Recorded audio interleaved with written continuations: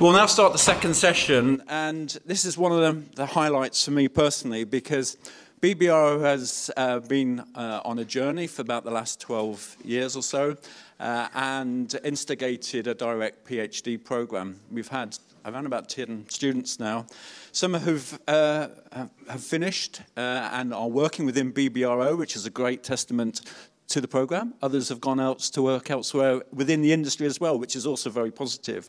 But what we would like to do now is just to showcase 5 of the students. 3 are here in person, and we have 2 recordings. And they've got 2 minutes each to sell their PhD to you and to give you the key point and the key finding and the key result that they have at the moment. So what I'll do now is invite Angara Compton from the University of Nottingham onto the stage to talk about her disease control work. Thanks, Mark. So as Mark said, I'm Angara Compton. So I'm from the University of Nottingham, looking at integrated fungal foliar disease management of sugar beet. So my main focus is rust and Cercospora.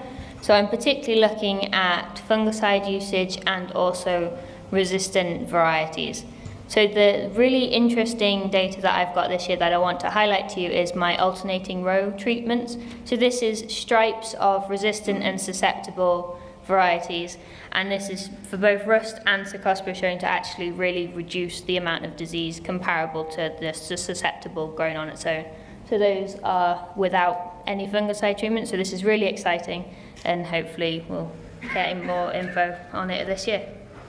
So, Angara, have you got the yield data, or are you still waiting on the BBRO? Still waiting, so it was harvested last week, so just waiting for the yield data, which will hopefully back up what we're seeing just from the disease data. And what did canopies look like in January, which is key for late lifting? They were like almost halved on some of it compared to earlier in the year. You could definitely tell that we had winter. But it's looking good. And plans for 2024?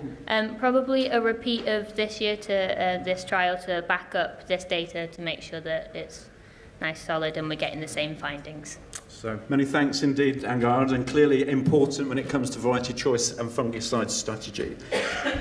The next presentation, which will be a recording, is from Nyambura, who has just completed her PhD at the University of Harper Adams, who's been working on stubby root nematodes, free-living nematode control.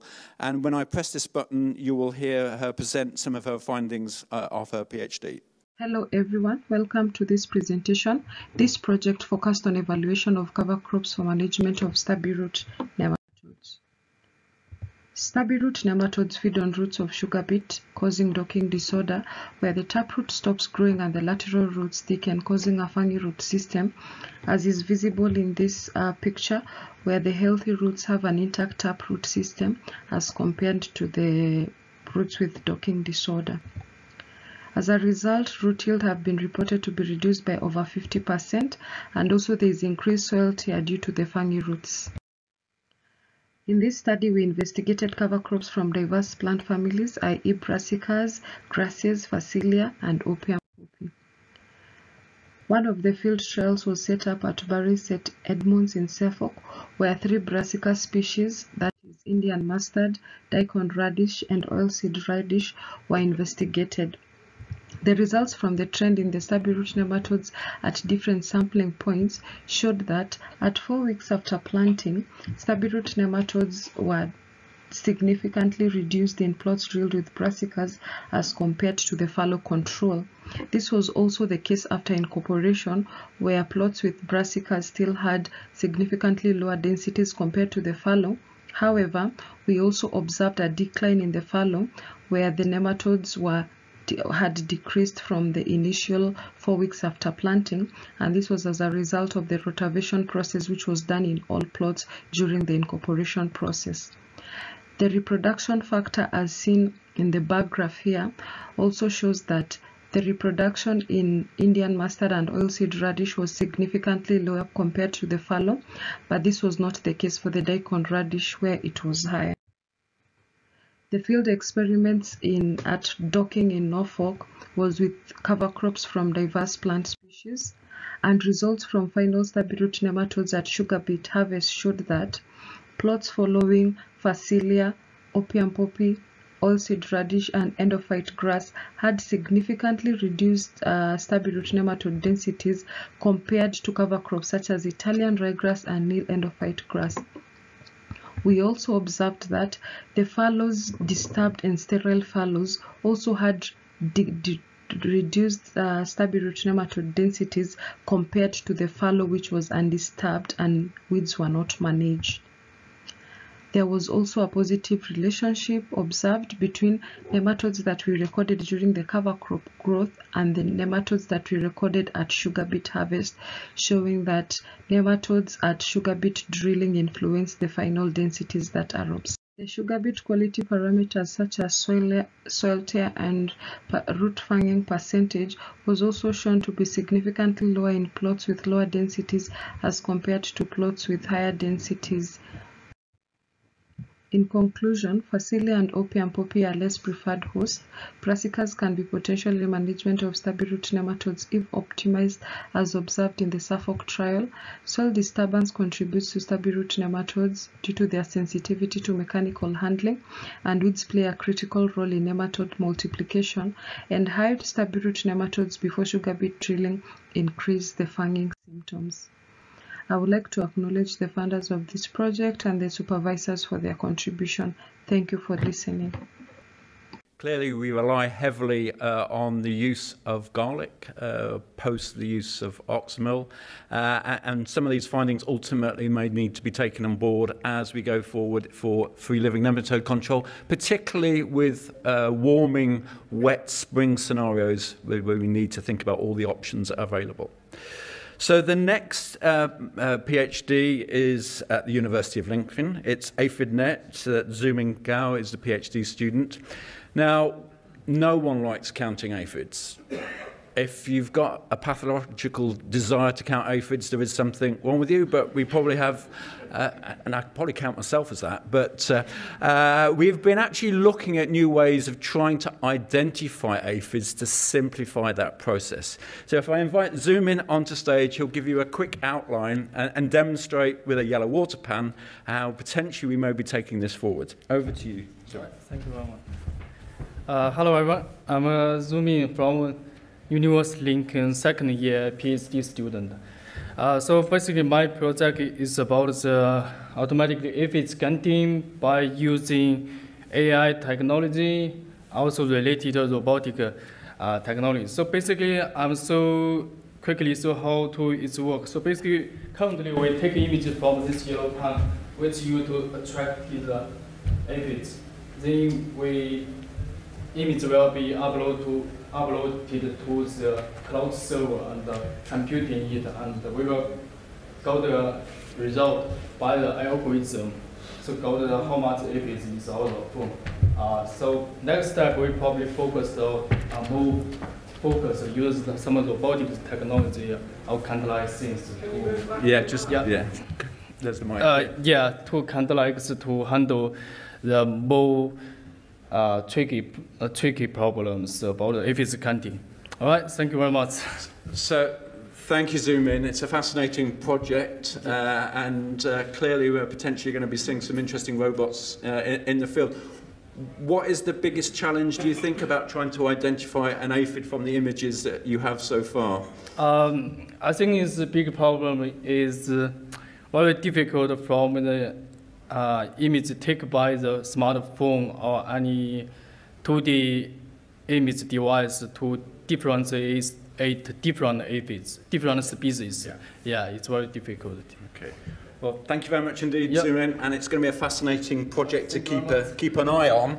And it sort of links through to the work that we have at the moment ongoing with Sasha White, because are there different ways we can produce thresholds? It'd be so much easier if we had that algorithm on your smartphone, take a photograph of a yellow water pan, it pings up the number of Mysis persicae, but you've got to remember there are 600 other aphid species out there, and have that capability to simplify, and I'm sure the agronomists in the room would think that's fantastic, but something we're working towards, and watch this space on that one. The next presentation is our student Joelle Schropp in the Netherlands. It's a project supported by BBRO alongside IOS and CES van der Haave, as well as Beet and Wageningen University.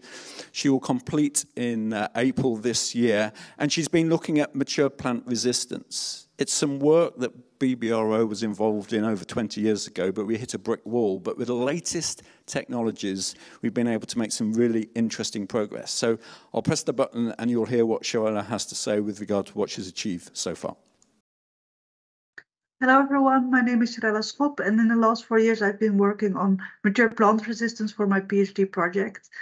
Mature plant resistance is a resistance mechanism in sugar beet in which a crop becomes resistant to aphids when they have reached the 12-leaf stage. And aphids that are feeding on these older plants will form a black stomach deposit, as you can see behind me, and they will subsequently die within 36 hours.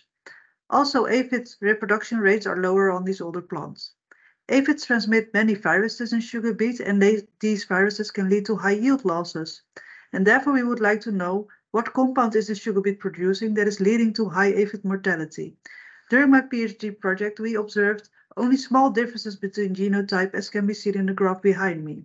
However, we did observe that environmental factors such as nutrient availability of the soil or darkening of the leaves strongly induces mature plant resistance, while virus infection strongly reduces mature plant resistance. Thus, environmental factors strongly affect resistance levels towards the aphid.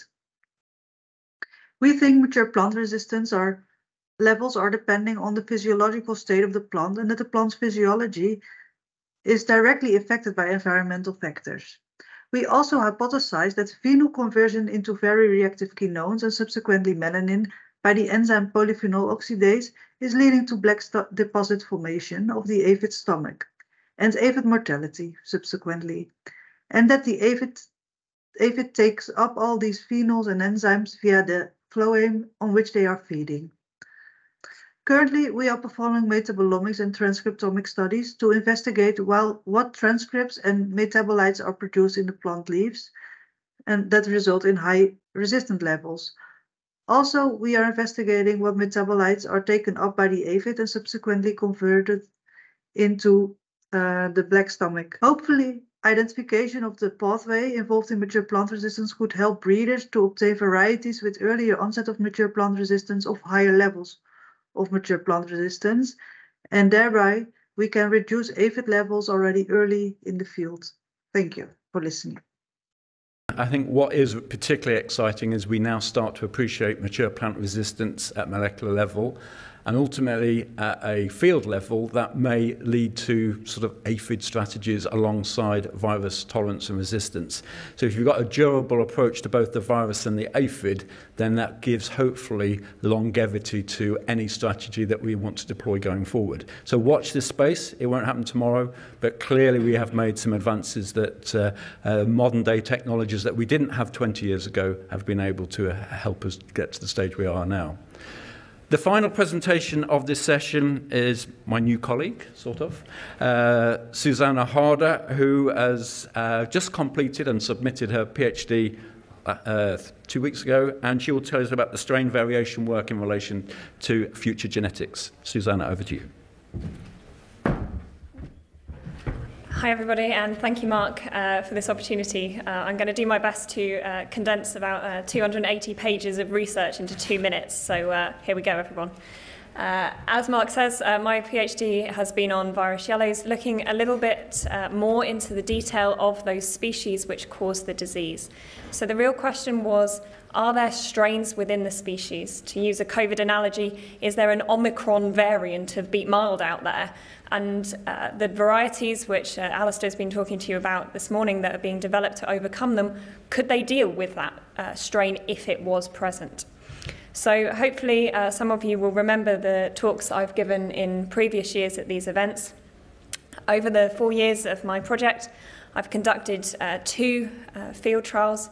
These field trials were really quite novel. I collected virus isolates from across the UK, from both fodder beet, sugar beet and sea beet. And culturing them in the lab, we managed to establish 6 different virus cultures. So these all went through genetic analysis. I did the sequencing data for all of these, and we did identify different genetics between those isolates. So from that, we then took those out into the field and tested different resistant and susceptible varieties with them. They did perform differently, which combined with the genetic data means that we do perhaps have strains of those virus species. But fundamentally, the most important thing and most important finding of my research is that although there are differences, the varieties which were resistant always outperformed the susceptible, and there was no reason to think that some of those strains would not be able to be combated by the varieties which are being developed. Thank you, Susanna. One quick question. I know you've done some quite detailed sequencing, which is fascinating. Again, modern day technology enables us to do much more these days, especially when I was trying to do it manually many years ago. But when it comes to the virus isolates that we have in the UK, what's the distribution that we have at the moment? Yes, so I think previously perhaps we thought that beet mild was generally the most prevalent. I think now we think that beet chlorosis is.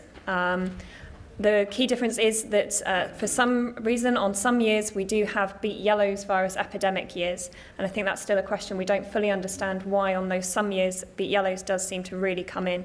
But in a standard year, I think beet chlorosis is now perhaps the most common, which is good because that's the one with the lowest yield loss, I guess. And what is also really encouraging is you've got durable resistance to polyoviruses from what you've shown from your work. Exactly. So both beet mold and beet chlorosis, which is really, really encouraging, isn't it? Yes, yes. There's no reason to think that, yes, these vaccinated sugar beet are going to be overcome. So Susanna doesn't escape, as I say. She'll be clearly working on more of this as we go through future years within the BBRO. So thank you very much. Thank you.